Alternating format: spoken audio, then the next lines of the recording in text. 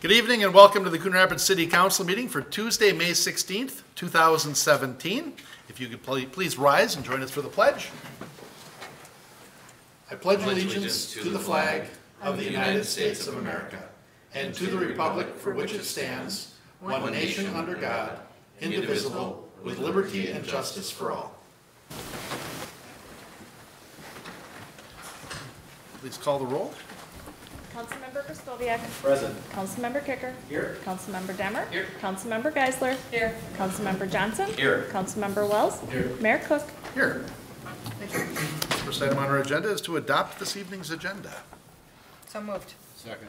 Motion by Geisler, second by Wells. Any changes or corrections, discussion?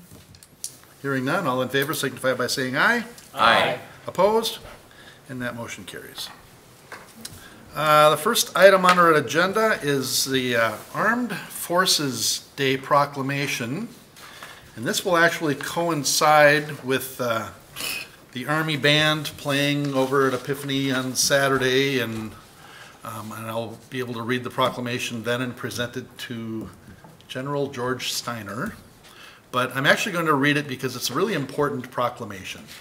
And whereas, since the earliest days of our Union, America has been blessed with an unbroken chain of patriots willing to give of themselves so their fellow citizens might live free. Whenever our nation has come under attack, courageous men and women in uniform have risen to her defense. Whenever our liberties have come under assault, our service members have responded with resolve. Time and again, these heroes have sacrificed to sustain that powerful promise that we hold so dear, life, liberty, and the pursuit of happiness. And on Armed Forces Day, we honor those who serve bravely and sacrifice selflessly in our name. And whereas our soldiers, sailors, airmen, Marines, and Coast Guardsmen represent the best of the American character, they serve with integrity and do whatever the country they love asks of them, choosing flag over fortune and service over self-interest. Year after year, tour after tour, their dedication to protecting us at home and preserving our ideals never wavers. Their commitment to each other never falters. They are the few who carry the remarkable weight of our entire nation, and in their example, we see why America is and always will be the greatest country on earth. And whereas, today, we pause to express our gratitude, mindful that words and ceremonies are not enough, and that our thanks extend not only to those in uniform, but also to the families who serve alongside them. We are bound by a sacred obligation to ensure our service members and their loved ones have the resources and benefits they have earned and deserve, and only when we uphold this trust do we truly show our appreciation for our armed forces. Now, therefore, I, Jerry Cook, Mayor of the City of Coon Rapids, on behalf of the Coon Rapids City Council, hereby proclaim Saturday, May 20th, 2017, as Coon Rapids Salute to our Armed Forces Day. I call upon all Coon Rapids residents to display the flag of the United States at their home, to learn more about military service by participating in local observances of the day, and encourage all Americans to volunteer for organizations that provide support to our troops and their families. Proclaimed this 16th day of May, 2017. So. And we have a special guest with us this evening. We have Steve Markison here from the Twin City Gateway Visitors Bureau, and he is here to present a check and deliver some information.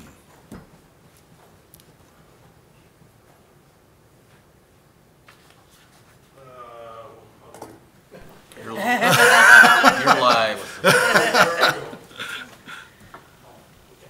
Just down at the bottom. On the right, you read this one here. Okay. Sorry about that. That's all right. We sent over our biggest gun to help you out. Yeah, that's right. There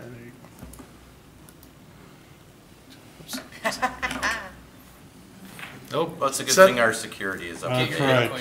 Yep. After Send them $300. They'll have your file there for you. after the virus that's going around, you can't take too many chances. For the record, I'm Steve Markison, the Executive Director of Twin Cities Gateway, which is the regional visitors bureau that represents the city of Coon Rapids and 8 other member cities in the North Metro. Honorable Mayor, council members, staff, and residents, on behalf of our board of directors, it's a pleasure to be here today. Just want to give you a little overview about who and what we are and the kinds of things we're doing to promote tourism in the area. Before we get started at the local level, it's important to recognize what tourism in Minnesota means. It's about $14.4 billion in gross sales annually, which is $40 million a day. There are not many industries that generate that kind of revenue day in, day out. Over 250,000 jobs, 11% of all private sector employment, $5.1 billion in salaries and wages, most of which are spent in the local communities in which they are employed. $930 million in sales tax revenue. 17% of all Minnesota sales taxes are generated by the tourism industry. Some estimates are without a thriving industry, we'd all as homeowners be paying somewhere from $600 to $1,100 more per year in taxes to support the services that we need. So the industry does provide funding for a lot of the critical needs of the state. 17% of all Minnesota state sales taxes. And as you can see in Anoka County, it's $550 million a year and over 12,000 jobs. And in Ramsey County and Twin Cities Gateway strides both counties over $2 billion a year. Surprising to most, the metro area generates over 60% of that $14.4 billion. You know, we used to always think of tourism as a cabin up north and lake country and those kinds of things, but that's not the case anymore. So what happens when more visitors come to town? I like to say magic happens, because it has a lot more impact than most people realize. Tourism is economic development's first date. Tourism attracts new residents, attracts a strong workforce, new businesses, and new development. This is some research that was done by Longwoods International. They surveyed 5 different states, including Minnesota, and this is what happens when more visitors come to town. I'm not going to go through all of these columns in detail, but I just want to point out the first column on the left is the impact it has, in this case, the perception of the community. If people see tourism advertising for a community or a destination area, 65% of them have a higher perception. The middle column is if they actually visit the destination. So in this case, 70% of people who visit the destination have a better perception of that community. And if they see tourism advertising and visit the destination, there's a 146% lift. So you can see from an economic development standpoint, you know, getting visitors into town to see what we have to offer, what a great place it is, really lifts the perception of the community. The community attracts a strong workforce because people consider it a great place to start a career. Again, you can see if they see the advertising, if they visit, if they see the advertising and visit. For many of us, one of the things we hear across the board, regardless of industry, is the challenge in attracting a qualified workforce. So hopefully the visitors we bring to town and into the destination area get a good feeling for it and think, hey, that'd be a good place to live and work. New businesses are attracted. You can see the lift, particularly if you're in economic development or community development, 194% against 100% index see that community as a great place to start a new business. Maybe they're thinking about a new business, maybe they're thinking about an expansion of an existing business or another location for a business that they already own. So the common perception among many is that when visitors come to town, the only people that really benefit are the lodging industry, the hotels and so forth. This is where the visitor dollars are spent. 21% of their spending is on lodging, Food and beverage is 24%, retail 17%, 16% on recreation, 16% on transportation, and 6% on other. So what that means is 79% of all visitor spending is spent on Main Street and throughout the community, doing the things that they actually came for. Nobody comes to town to stay in a hotel. As nice as our hotels are, they come for another reason, and they spend their money throughout the community. Twin Cities Gateway is funded entirely by the local option lodging tax, which each of our 23 hotels throughout our 9-member cities contribute to when a visitor stays in one of those hotel rooms. Typically, you pay the same when you travel to other communities or elsewhere. There's a 3% lodging tax that's collected on each visitor, and this is the revenue that we've generated. We started in 2010. You can see significant growth from 2010 through 2016.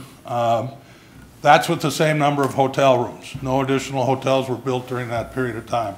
Obviously, in 2010, we were coming out of the recession. Business has been steady since. We're starting to level out a little bit now. So our strategic objectives for the coming year and beyond are to reach identified target markets, drive hotel page website traffic, increase non-peak period business. We're pretty soft in the first quarter and a little bit in the fourth quarter as well, so we're spending much of our marketing dollars on those times a year to try and generate business during that time. Many of you have probably never seen or heard a Twin Cities Gateway ad. There's a reason for that. We spend our money out of town trying to bring people in. So we spend a lot of money in Fargo, Duluth, Winnipeg, all across northern Minnesota, the Dakotas, Iowa, and into Wisconsin. About 80+% of our business comes from those markets, and over half of our business comes from within Minnesota itself. This is just one example of the kind of advertising that we do. This one happened to run in Midwest Living and in the USA Today travel guide. So as I said, we do a lot of it out of the metro area. Most of what we spend is on digital marketing because 76% of people plan their trips online. The days of calling your Chamber of Commerce or your Convention and Visitors Bureau and asking them to mail you a brochure are well behind us. I can't remember, I think the last time I did it was probably 10 years ago, and the brochure arrived after I'd already made the trip. So. One of the things that we did this year is initiated, the board approved the addition of another position within the organization to focus on sports marketing, which is one of the fastest growing tourism segments in the country. Obviously, with having the National Sports Center in our home and in our backyard in Twin Cities Gateway, they generate about 4 million visitors a year to that facility. But the board really wanted to expand that and try to get more events within our member cities, each of whom has wonderful facilities, be it community centers or ice facilities or ball fields, your significant parks improvements that the city is doing, and Sand Creek in particular, are just spectacular. So here's a couple of events that we've been involved in and attracting to Coon Rapids in particular. United States Softball Association Early Bird Softball Tournament, the MYSA State District Soccer Tournament, the Midwest Super Dual Softball Tournament, men's fast pitch.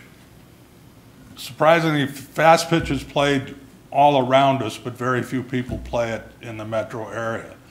So if we can do an annual fast pitch tournament, which we want to do and to grow, that'll bring all non-metro teams in. That's our goal, is to bring people from outside. We want as many metro area teams to play as possible, but we want to bring teams in from out of state who are going to bring their families, rent some hotel rooms, go to some restaurants, and so on. And then a state church softball tourney. We have also created some events Via partnerships, we're going to do a MEA volleyball tournament at Anoka Ramsey Community College. Those will be all out-of-town teams, and they will be using Coon Rapids hotels for their lodging while they're here. Turkey shoot's kind of fun. We're going to use the outdoor rink at the Coon Rapids Ice Center to do a mid-November broomball tournament. As soon as the ice goes down, you're one of the few places that do that. Al Stoffaker, who is our sports marketing director, was just named to the Broomball World Hall of Fame, and he says it's interesting that very few people have played broomball outside. On the other hand, I never played broomball inside, so it depends. But there are already teams from Indiana and others that are planning to come for this. We're also hosting next year in 2018 the National Broomball Championships and the World Broomball Championships at the National Sports Center. So this is an event that we want to build on an annual basis and grow and get more and more teams participating. We're also working with the CRIC staff to promote a new girls' holiday hockey tournament where they will be using both the indoor and outdoor sheets. So a lot of teams have never played outdoors either, and with the facilities that you have, it's a wonderful experience. One thing I wanted to mention, that of that $938,000 budget, 17.5% of that is on administrative and overhead expenses. The balance goes into marketing and promotion. We operate, I don't look like it, but we're a pretty lean and mean organization. I'm not, but the organization is. But that means that we're putting far more money into marketing and promotion than similar organizations across the metro or throughout the state. And with that, it's on behalf of the Twin Cities Gateway Visitors Bureau and its board of directors, we are happy to present a grant for 2017 in the amount of $23,878 to the city to use to market and promote its events and assets to visitors, and hope that we can welcome them into and throughout the community. With that, I'm open to any questions or comments. That's excellent. Maybe you would share with us, who's the largest contributor to that board? City of Coon Rapids. I thought so. Which also has the most hotels, so it's not a coincidence that, but the city of Coon Rapids generates the largest share of the local option lodging tax. The city is well represented on our board of directors by Mayor Cook and Manager Stemwettle, so and they're very actively engaged and participatory in our organization. We're delighted to have them on the board representing not only the city of Coon Rapids, but our other 8 member cities. Yeah, it's wonderful how they all work together. All of those events over at the Sports Center, I don't know what percentage of those people from out of town stay at Coon Rapids motels, but I think it's a lot of them. Yeah, because there's only 2 relatively small properties in Blaine, so yep. Many of those visitors do stay in our other member cities, and it has a tremendous economic impact on the entire region. Any questions from anyone? All right, and I'm happy to say that you've agreed to stay another year with the Visitors Bureau as I have today, indeed. right? Thank you. All right, well, thank you very much. Is there one of those giant checks, or we're just gonna? No, we don't have the giant check. Perfect. It's in the mail. Yeah. They didn't go through our depository very well anyway. Right. So. All right, well, thank you, Mr. Markison. I think, do we have to motion to accept that? I don't recall. Yes. Okay, good. All right, so we'll be looking through a motion. Mayor? Yes, Councilmember Griswold. I'd like to make a motion to adopt Resolution 17.56, accepting the 2017 Member City Marketing Grant in the amount of $23,878. Second. Motion by Griskoviak, second by Demmer, and would that motion also include approving the 2017 Member City Marketing Grant Agreement? Yes, it would. Yes, it would. Perfect. Any discussion? Hearing none, all in favor signify by saying aye. Aye. Aye. Opposed? And that motion carries. All right. Our next item is to the approval of the meeting from the reconvened meeting minutes from the local Board of Appeal and Equalization. Mr. Mayor? Councilmember Geisler. I would like to move approval of our amended, everyone should have an updated copy of our local Board of Appeal and Equalization reconvened meeting minutes from May 2nd. Second. Motion by Geisler, second by Johnson. Discussion? And, well, just kind of there was the original one had two things mixed from, So the first one was the approval of the minutes, and it said that I have. And then it said that passed unanimously. And the second one was the retracting an appeal, and that one said the motion passed 6-0 with you abstaining, and they were just inverted. Flipped, yes. Yeah. So we have it corrected, and we're all good. Yeah. All right. Any other discussion? Hearing none, all in favor signify by saying aye. Aye. Aye. Opposed? Motion carries. Didn't mean to step on your toes, sir. I just happened to have it in front of me there, so.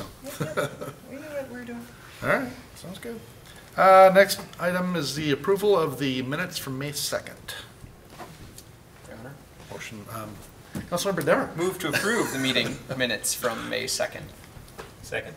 Motion by Demmer, second by Kicker. Discussion or corrections? Hearing none, all in favor signify by saying aye. Aye. Opposed? And those minutes are approved. Next, we're on to our consent agenda. We have 5 items on there.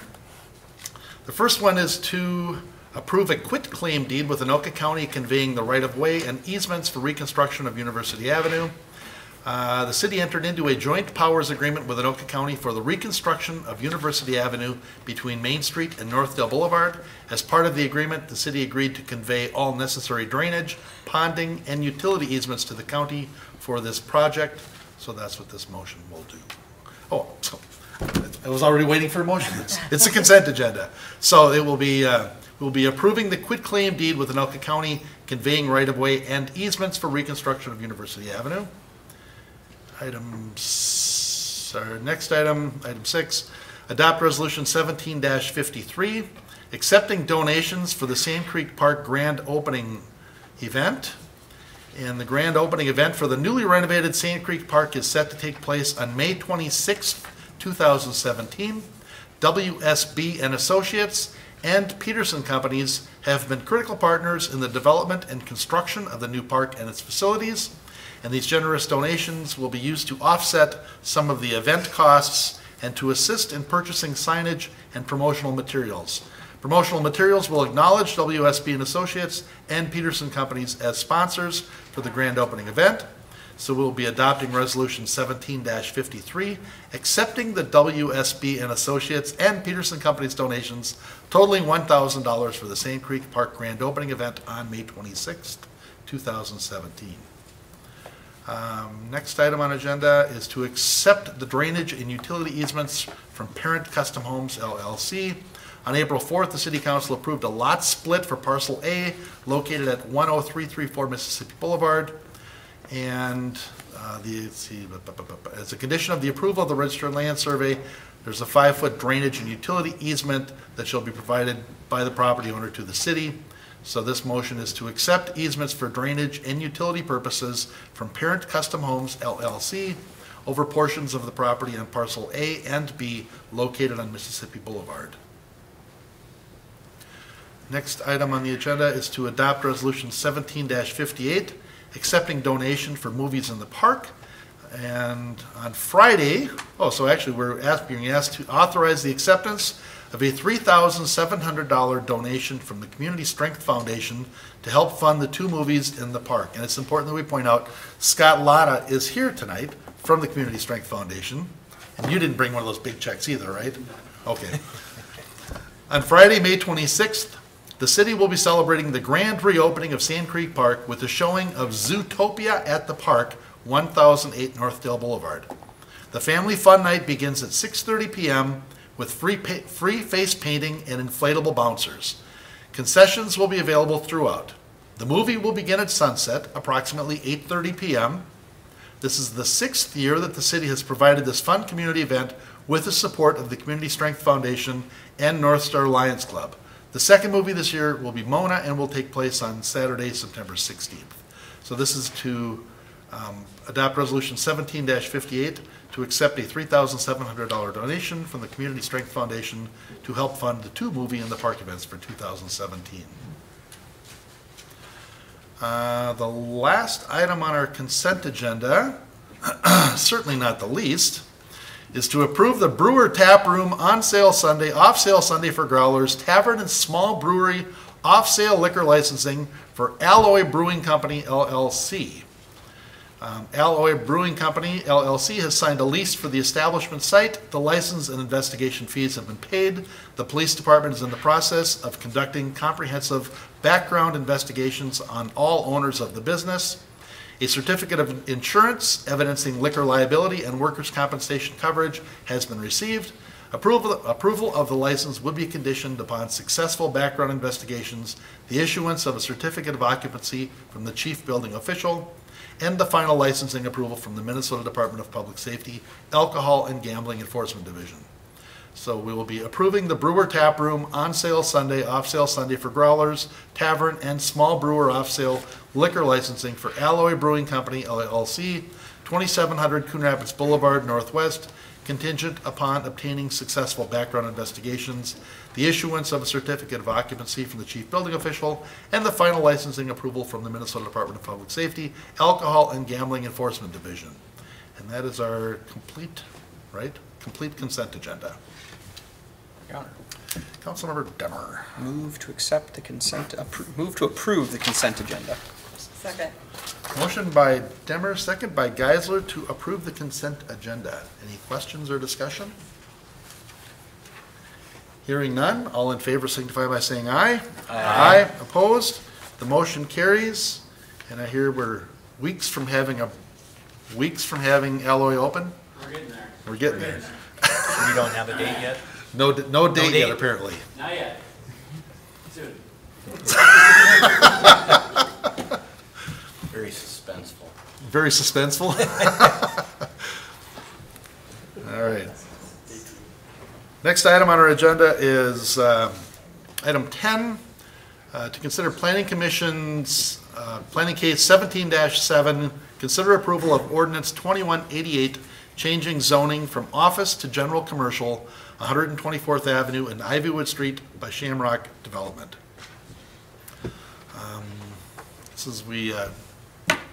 We introduced this last time, right? Yep. Yeah. So this is the 6.2 acres, consists of 4 parcels. It has frontage on Main Street, Highway 10, and Crooked Lake Boulevard. The site wraps around a cluster of 3 twin homes, and the bulk of the site is 6.1 acres and located between 124th Avenue and Main Street. The remaining 0.1 acre is made up of 3 smaller parcels that are somewhat disconnected from the larger parcel, but provide frontage along Highway 10. Adjacent land uses include a 25,500 square foot medical office building to the west, Main Street and Menards to the north, 3 twin homes and Highway 10 to the east, and a single-family residential neighborhood to the south. The entire site is currently zoned office. The largest parcel has been zoned office since 1986. The abutting 1.12 acre parcel was changed from high-density residential to office in 2007. The 2 remnant parcels and vacated street easement were changed from low-density residential to office in 2007. And we're looking at changing this to general commercial.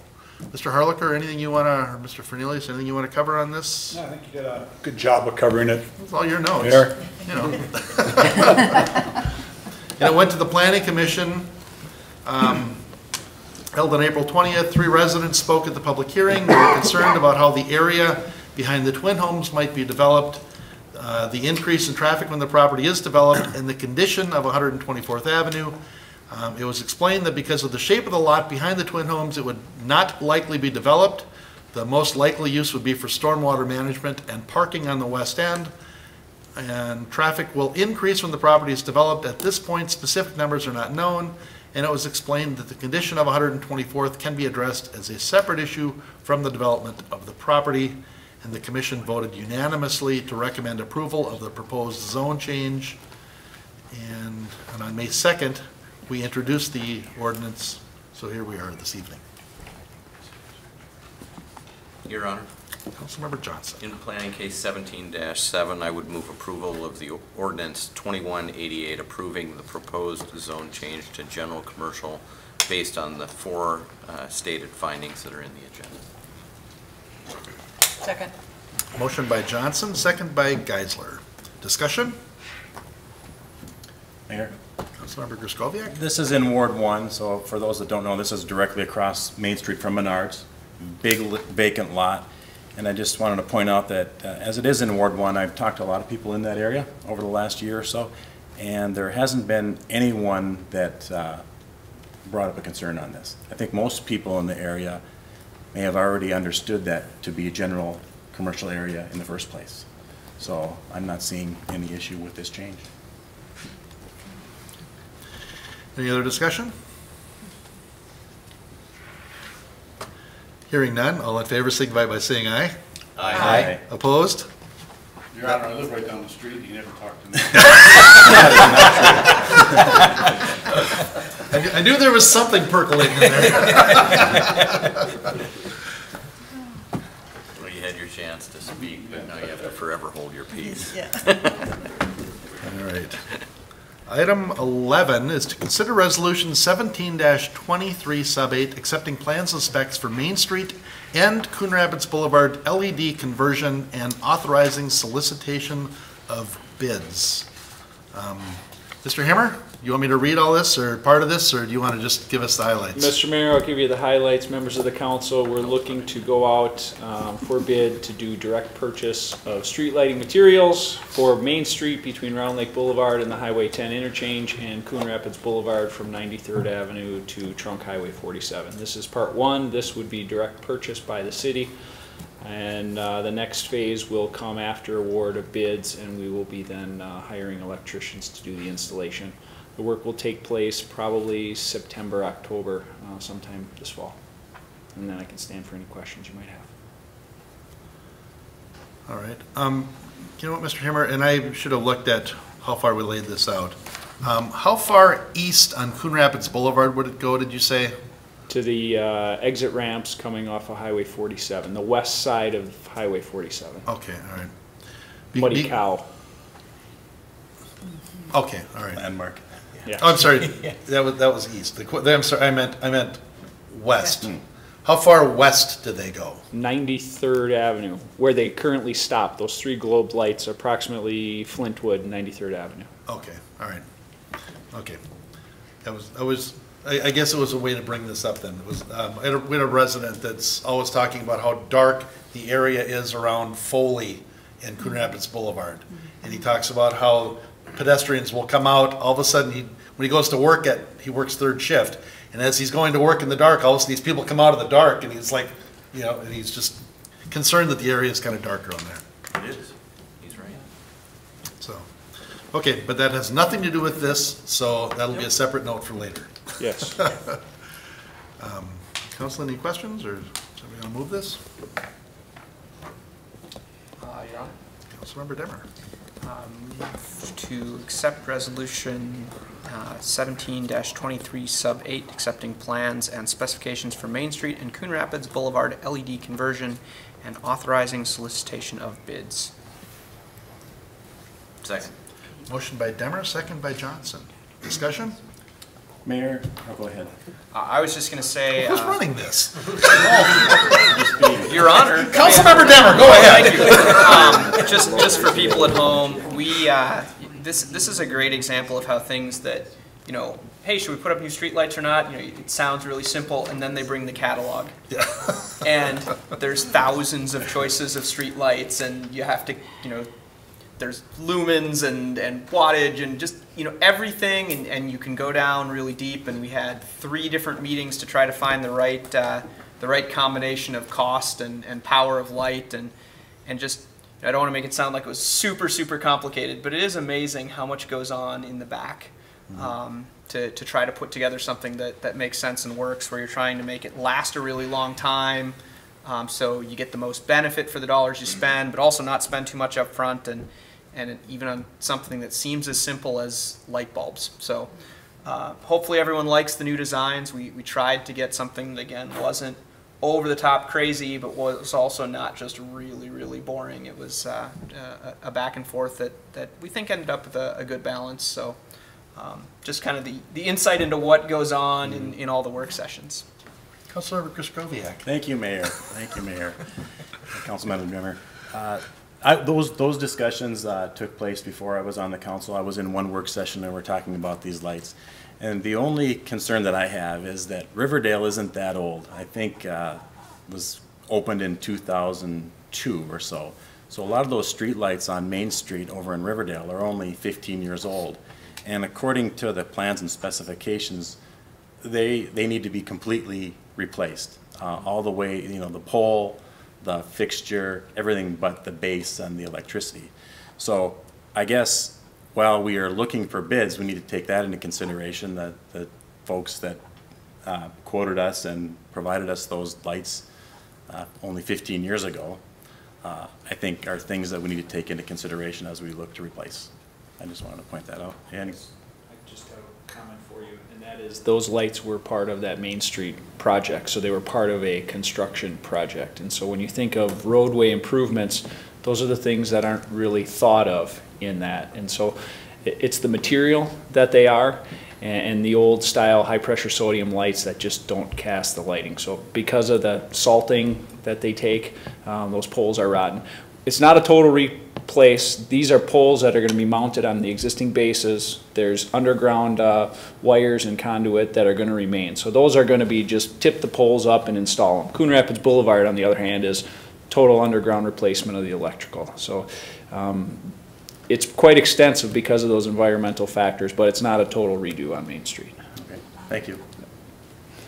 From the time I came onto the council, I've been questioning those lights on Main Street because it's so dark up there. They just don't put any, they give you a little spot of light on the road about that big around. So it's really going to be fun to have lighting and a welcoming attitude, or it's just going to feel brighter and more welcoming up there. Mr. Mayor, just another brief item. We did get a few LED lights that we're tossing around for the city standard elsewhere within the city, not along these prominent quarters. I think I mentioned to Councilmember Johnson. So we installed one over in a cul-de-sac off of a Holly in 101st, I believe it is, 102nd maybe, yeah. 104th. And we're going to be putting a few others up in different areas of the city and talking to the people adjacent to those and arriving at a standard that we can start swapping out as they fail or with reconstruction projects. We're taking it slow to make sure we pick the right ones and we don't get too intrusive with people. But that is in the works as we speak as well. I will tell you, it is a much brighter light than what was there in the past. And when we're going into the residential neighborhoods, then we're paying attention to the lumens there, because I remember they had that study where over a certain lumen it kind of kept people awake and stuff. Yeah, that's the color of the light. And so what we're looking at is trying different lumens, or different Kelvin technically, within the different areas. So this one might be 3,000, this will be 3,500, this will be 4,000. I'm only having them installed in areas that shine on the roadway, so if they're near an intersection that might be close to someone's home, that's not an area where I want to investigate just yet. We'll figure that out later. So if you ever want to know how many council members it takes to change a light bulb, turns all out 7. Plus one. All right, any other discussion? We did have a motion and a second, right? All right. All in favor signify by saying aye. Aye. Aye. Opposed? And that motion carries. Item 12 is to consider resolution 17-52 approving a MnDOT agreement number 1028126, a master partnership contract between the state of Minnesota and the city of Coon Rapids. And you know what, Mr. Himmer, I'm just going to let you talk about this one again. Sure thing, Mr. Mayor. Thank you. This is an expiring agreement with MnDOT. We entered into this approximately 2 years ago. They do things for us on our recon projects like plant inspections for concrete and bituminous. If we ever have a project adjacent to a state highway where there's culvert, it's very extensive in what they can do. It just gives us the ability to enter into agreements with MnDOT and vice versa, MnDOT with us, without having to go through a whole lot of other formal agreements. I consider it similar to what our master contracting agreement is that we have, and there'll be a few more of those coming your way, but this is just directly with MnDOT. It's an expiring agreement. It's just a renewal at their 2017. Okay, thank you. Council? Mr. Mayor? Councilmember Geisler? I will make a motion to approve the master partnership agreement, MnDOT agreement number 1028126, and corresponding resolution 17-52, and authorize city officials to execute the agreement with the state of Minnesota through its Commissioner of Transportation beginning June 2017 and expiring June 30th, 2022. Second. Motion by Geisler, second by Kicker. Discussion? Hearing none, all in favor signify by saying aye. Aye. Opposed? And that motion carries. And the next item on our agenda is to consider a joint powers agreement with Anoka County for reconditioning of County State Aid Highway 14? That is correct, Mr. That's what that set of initials means? Between County State Aid Highway 7 and County State Aid Highway 9, City Project 16-18. And this is right up in that Riverdale area, right? Oh, yeah. Reconditioning work in Coon Rapids includes flashing yellow arrow conversion of the traffic control systems at the Wedgwood Drive and Round Lake Boulevard intersections. That'll be nice. Reconstruction of pedestrian curb ramps to meet ADA standards, curb and gutter and storm sewer casting replacements, concrete median replacement, and mill and overlay of the asphalt pavement on County State Aid Highway 14 from the west city limit with Anoka to Round Lake Boulevard. In addition, a new 5-foot wide concrete sidewalk will be constructed from Hoffman Way in the city of Anoka to Wedgwood Drive in Coon Rapids, and the city-maintained segment of Round Lake Boulevard in Coon Rapids from County State Aid 14 to 450 feet south will be mill and overlaid as part of the work. No roadway widening is proposed to take place within Coon Rapids on this project, and the project is proposed to be constructed as shown on the attached Exhibit A. I assume they must have finally worked things out with the city of Anoka on that end, because this was all kind of part and parcel of that same project, and Mr. Stemwell and I went to the open house that night at Federal Cartridge, and we didn't have any issues there. All the issues were on the Anoka side of that project. City staff has met monthly with the county over the course of their planning efforts for this project, and a project open house was held on January 31st, 2017 at the Federal Cartridge Clubhouse in Anoka. The city will pay 100% of the costs for the mill and overlay, concrete and storm sewer repairs on Round Lake Boulevard south of 14. In addition, this city will be responsible to pay a portion of the construction engineering on this project, which amounts to 8% of the locally funded items described above, and the total estimated construction cost of the city is $55,181.50. The estimated cost of the city for construction engineering is $4,414.52. The total city share is therefore estimated to be $59,596.02. Anoka County plans to bid the project in July of 2017, with construction taking place between August and November. Anything you want to add to that, Mr. Hammer? Nothing, Mr. Mayor. You did perfectly. Questions from council, or somebody want to make a motion? Your Honor, Councilmember Kicker? we'll make a motion to, that the council approve the joint powers agreement with Anoka County for reconditioning of County State Aid Highway 14, East Main Street between 300 feet east of County State Aid Highway 7, 7th Avenue, and County State Aid Highway 9, Round Lake Boulevard in the cities of Anoka and Coon Rapids. Second. Motion by Kicker, second by Griskoviak. Discussion. Hearing none, all in favor signify by saying aye. Aye. Opposed? And that motion carries.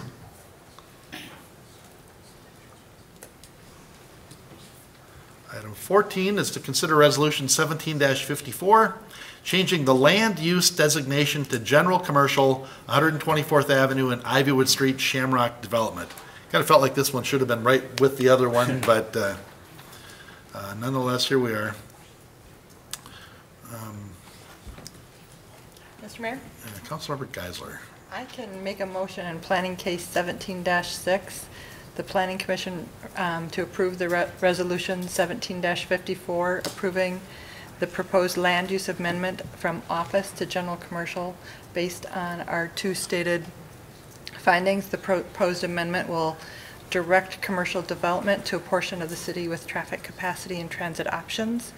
The site, which was located on Main Street and at the Main Street and Highway 10 interchange, supports that policy. And the commercial development of the site is supportive of the policy to enhance Riverdale Regional Commercial Area. Motion by Geisler, second by Johnson. And this is a matter of we've changed the zoning and now we need to change the land use to match the zoning. It is a state requirement. Any discussion on this? Hearing none, all in favor signify by saying aye. Aye. Opposed? And that motion carries. Item 15 is to consider a memorandum of understanding with Youth First Community of Promise. In late summer of 2016, staff met with middle and high school leadership along with the executive director of Youth First Community of Promise. Youth First Community of Promise serves the communities of Andover, Anoka, and Ramsey through partnerships with the schools and cities. Staff brought this opportunity to the November 29, 2016 work session, where council gave direction to pursue the opportunity further. A memo of understanding has been drafted for consideration. Mr. Stemwell, you want to hit the highlights, or what do you want to? Sure, I can certainly do that. I should also mention that the executive director of Youth First, Amanda Zappa, is here. So maybe, Amanda, I don't know if you want to step up and maybe introduce yourself and give an overview of the program. Thank you. Thank you for allowing me to be here tonight. So as you mentioned, I'm Amanda Sappa. I'm the Executive Director of Youth First. For anyone who's not familiar with Youth First, we are a small local nonprofit. We work with middle school and high school age students. Currently, we're serving kids in Andover, Anoka, and Ramsey, looking to add Coon Rapids here very soon. Most of the kids that we work with are considered either at risk or underserved.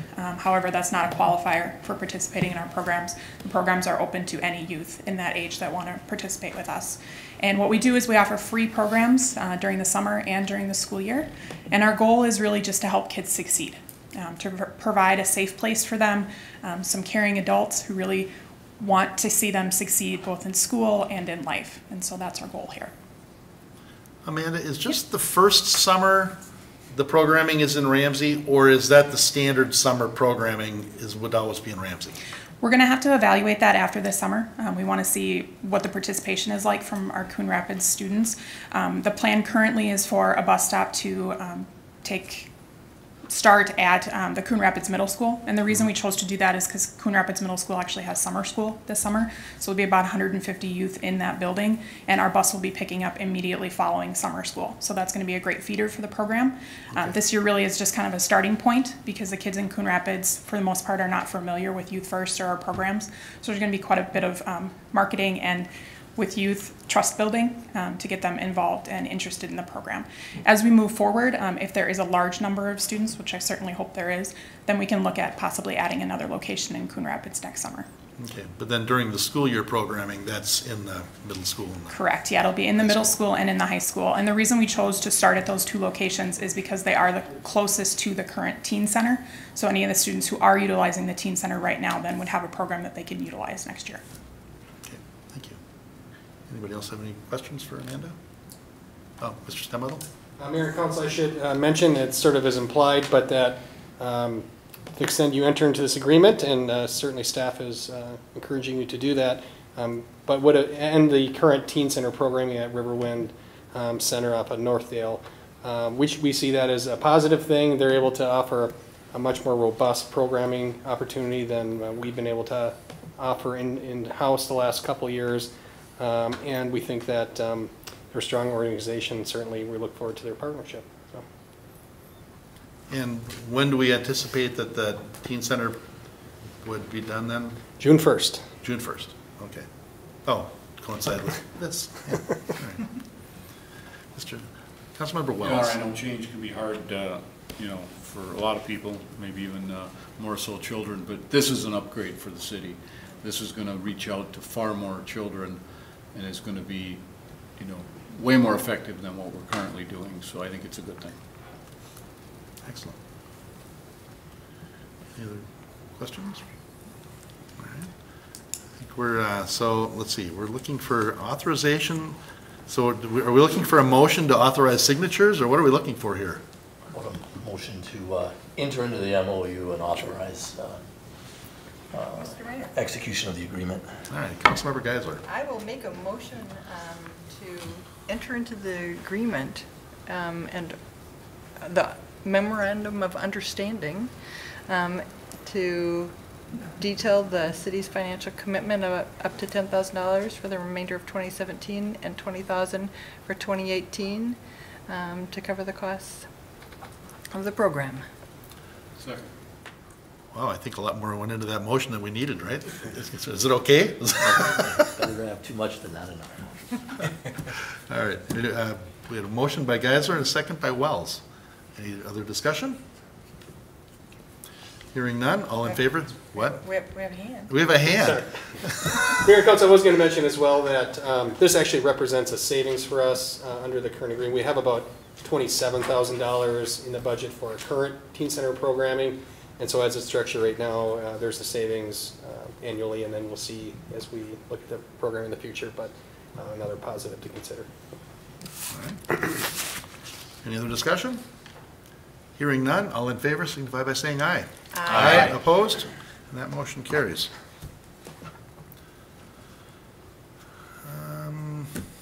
All right, item 16, and I think, Mr. Hammer, I'll bet you could just hit the highlights on this, and then I won't have to read all of this text that you printed out. Mr. Mayor, members of the council, we're seeking authorization for a development agreement with Alina Health, Mercy Campus. They are doing their parking ramp expansion and some other associated expansion. As part of that, they were required to construct a right turn lane on Dakota Street at Coon Rapids Boulevard. That roadway is in rough condition. They're reconfiguring their access, intending to send more traffic down that as well. So we worked with them to come up with this agreement whereby they would reconstruct it all the way to their south property line. There's a parking lot on the west side of Dakota Street. So they'll be paying for a sidewalk along the west side of Dakota Street from Coon Rapids Boulevard down to that southerly property line where there's an existing crosswalk. They will be paying the full cost of the right turn lane, and then they will be paying a comparable assessment to a reconstruction project, and the city will be picking up the remainder of that. No other properties are proposed to be assessed as part of this. It's all Alina property. Also contained within this is the understanding that if in the future that Dakota Street and Coon Rapids Boulevard needs to become a signalized intersection because of traffic demand, that Mercy would be responsible for 50% of the city's costs to do so. Pretty straightforward beyond that, and I can stand for any questions. Councilmember Demmer?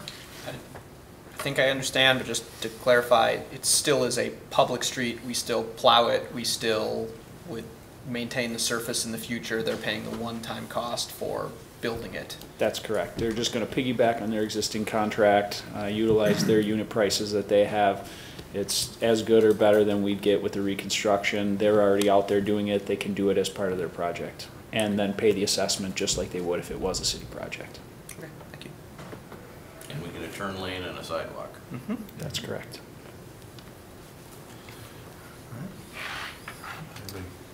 Care to move this forward? Your Honor? Councilmember Demmer? Move to approve the attached agreement with Alina Health for the reconstruction of Dakota Street from Coon Rapids Boulevard to approximately 600 feet south. Second. Motion by Demmer, second by Geisler. Discussion? Hearing none, all in favor signify by saying aye. Aye. Opposed? And that motion carries. Item 17 is to consider Resolution 17-55, a call for a public hearing to establish tax increment financing District 1-32, the Riverdale Station Apartments. In June 2016, the HRA approved purchase agreements with the Anoka County Regional Rail Authority and Sherman Associates for land adjacent to the Riverdale Transit Station along Northdale Boulevard. Sherman Associates proposes a first phase of 251 apartments in 2 buildings on about 8 acres of the 16-acre site, as well as a small commercial building. A second phase will likely include senior housing on the balance of the site. In April 2016, the council approved a memorandum of understanding with the Rail Authority and a term sheet with Sherman, which outlined the terms of the real estate transaction and financial package for the project. The terms include creation of a new housing TIF district for the project. For the first phase, the developer would receive increment on a pay-as-you-go basis for no more than 10 years of the 26-year maximum.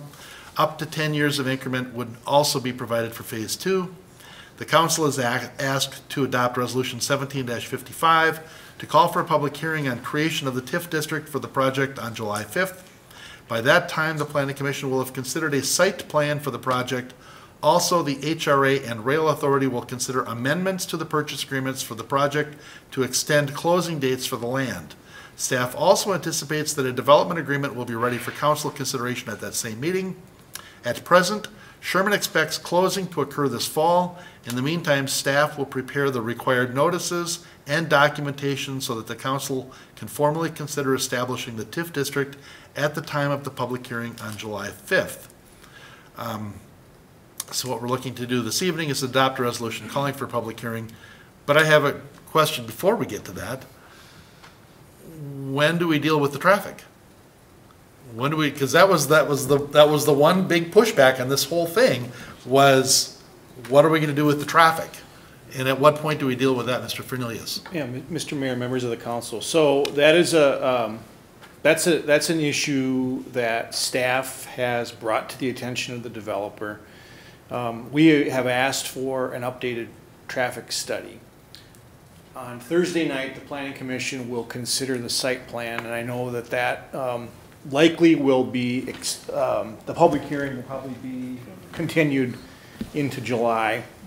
And that's one of the, into June, and that's one of the reasons why, is that we want to know more about the traffic impacts and how that'll be addressed. So that's a separate matter that we'll address, and for tonight, this is really the first step in the process related to just establishing the TIF district. Okay. I want to make sure we don't get too far down this road without having addressed that traffic, because that was a commitment we made to those neighbors, that we would look at that. Yep. Councilmember Wells. Is there something magical about July 5th? I mean, I look at it, it's a Wednesday night meeting, you know. Well, it's following the 4th of July. Following the 4th of July, the biggest vacation week in Minnesota. It almost seems like you're having a public hearing when you don't want people to show up. I mean, if it could be done 2 weeks later and not affect the timeline, or 2 weeks earlier, that just seems like not the best day for a public hearing on something that may have a lot of people that would like to reach out and talk to us about it. Mr. Mayor, members of the council, you know, I think that's the date that we had identified with the developer, but I believe we could push that out if necessary. It could be changed, and I will mention that this particular public hearing, the Planning Commission will hold the public hearing for the site plan, which I think is the more interesting thing to the neighbors, and that's where things like traffic and the appearance of the building will be handled. For this public hearing, this is primarily on establishment of the TIF district, and it's simply a requirement by state law that a public hearing be held. So it's not typically a public hearing that we would expect a lot of people at. We certainly could go with a different date, but I just wanted to mention that. So help me understand the process. So if the Planning Commission, after the public hearing, signs off on the site plan, does it come back to council then? And Scott, maybe you could address the Mayor and council. The site plan just requires planning commission consideration. Right. There isn't a corresponding subdivision plat that's moving through with it. The council will see the plat like they would any other subdivision application. Okay. All right. So So it will come back to us then, or it won't? The plat. The plat. The plat will, yes, the site plan will not. Only if somebody appeals it. Okay, Mr. Stemmettle? And then, the final component, of course, would be the development agreement, which would need to be approved by council in this Okay. case. And then that would be in the fall, or at Well, closing. Mr. Mayor, Mr. Finley? our plan would be, I believe, the same night that we have the public hearing for the TIF district, that we would adopt or present a development agreement. Is that correct? So the business terms as it relates to the purchase price, the TIF assistance that the city would provide, that would be discussed that same evening that the TIF district the public hearing is held. Okay. Because only speaking for myself, I felt there was a very strong commitment made to those neighbors, that this wasn't going to go forward unless there was a plan for the traffic. Correct. So, all right. Mr. Mayor. Councilmember Johnson? Mr. Stemwell, what is our meeting that follows the 5th? It'd be the Tuesday, I have to pull up my calendar here, 18th, I believe. 18th. Sounds right. Is there anything that anybody can identify as a problem with moving it to a public hearing on the 18th? Your Honor and Councilmember Johnson, I would say based on our knowledge of the developer's timeframe, delaying that public hearing 2 weeks would not present a problem. So if you wish to hold the public hearing that date instead, we can simply modify that on the resolution you're considering tonight. Okay. I would make that motion, Your Honor. All right. Councilmember Wells, so your motion is to adopt Resolution 17-55, calling for a public hearing on July 18th to modify the redevelopment plan for redevelopment project area number 1 and establish a tax increment finance district 1-32. I'll second that. Motion by Wells, second by Johnson. Further discussion. The hearing Mr. on Koviak. that hearing then, that's going to be solely directed, and the focus of that meeting is just on the TIF district, creating the TIF district. It won't be on site plan or approval or traffic or anything like that. It's primarily what is the city's obligation in helping fund this project, which we're thinking about opening up a 26-year TIF district and allowing them to participate in that for 10 years and 10. So that will be the focus of that meeting. That's right. Councilmember Geisler. And to your earlier point, the key is that anyone who is interested in the development, the site plan is really where you're going to see where are the buildings going to go? What are the buildings going to look like? Where is the traffic pattern, right? And so that's what I think, Mr. Hallerkiller, correct me if it's wrong, that is going to start at the Planning Commission at their meeting this Thursday. But because the traffic study hasn't been completed, they're going to continue that public hearing to their June meeting, which would be the third Thursday in June. So there would be 2 opportunities for residents to hear and listen about the site plan for that project. Yep. And that's such an important process, because I like watching those planning commission meetings to see what the residents have to say about them at those public hearings. Other discussion? Hearing none. All in favor signify by saying aye. Aye. Aye. Opposed? And that motion carries. We're at item number 18, to consider resolution 17-57, providing for the sale of $10 million general obligation bonds, series 2017A. And Ms. Legg, do you want me to just read these paragraphs, or do you want to hit the highlights on this? Well, maybe I'll just explain it briefly, Okay. if I can. So what we're proposing is to issue about $10 million worth of bonds on June 20th. That's what we'd be setting the hearing tonight with the resolution. And what we're paying for with these bonds are about $3 million worth of street reconstruction projects, all the 2017 projects, the city's share. And included in those projects are some water improvements, so we'd issue water bonds to pay for the water portion of the improvements. And then what we were also going to do is issue another set of the park improvement bonds. We've been kind of chipping away at these park improvement bonds from the referendum. We're still only at about 7.7 million. There was about 17 million authorized. So we still haven't issued it all, but we kind of fill any gap in the financing for the other needs with the park improvement because these interest rates are so low. And then the fourth component would be refunding some outstanding golf bonds. And the purpose of doing that would be is we'd have some interest savings, and then also we can restructure the cash flow to kind of maybe push the cash flow off a little bit to give the golf fund a little bit of relief. But there'd still be savings of about $185,000 in interest costs by doing that. So that's what the bond issue is being proposed to handle. Councilmember Demmer? Do you anticipate any impact to city credit rating or anything? And how's $10 million hit the credit rating? I would not assume that would make any impact. Moody's, who has rated our bonds in the past, they typically say that we have on the lower side of outstanding debt. So that I don't think will be an impact. Thank you.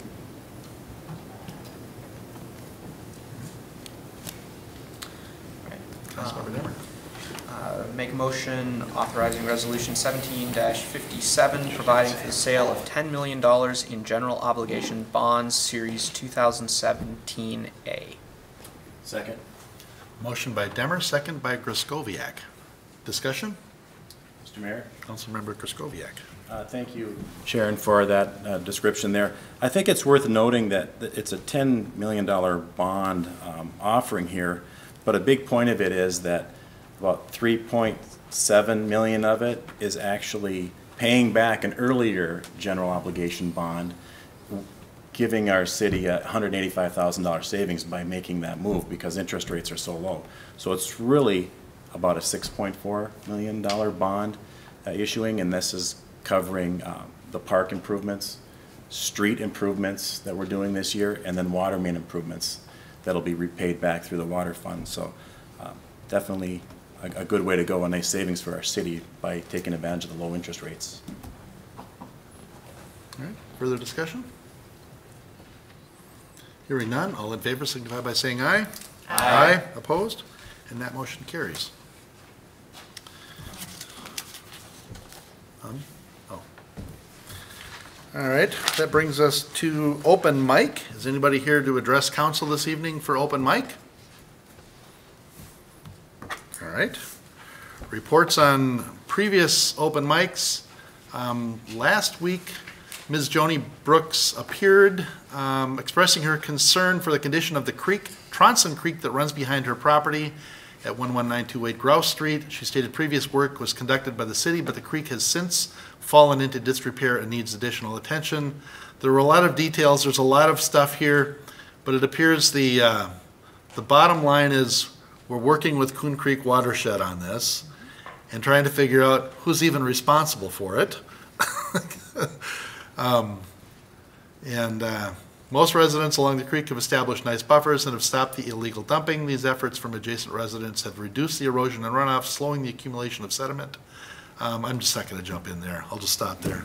But so it sounds like we're going to make some headway at some point here. Yeah, Mr. Mayor, there's a very large easement in the back. Fences have come closer and closer. It's just always this constant trickle of groundwater. It's causing some damage to those fences. Some people have moved them back. Some people didn't install any in the first place.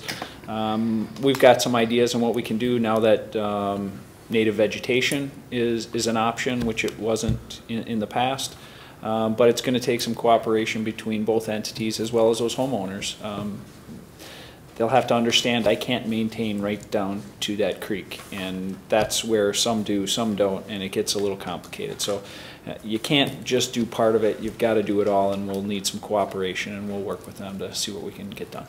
So the part in here where it talked about watershed, was wondering if this was the missing ditch or something.